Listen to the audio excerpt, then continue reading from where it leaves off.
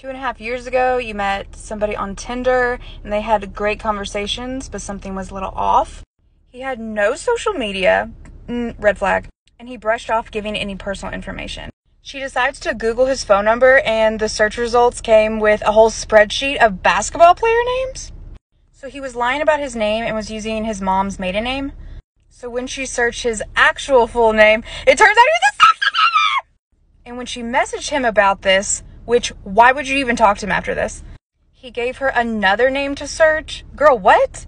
And that name was his brother, and turns out the brother murdered his other brother, and the whole family was just like a big family of murderers. She says, and now I look up everyone on social media. Girl, he didn't have one.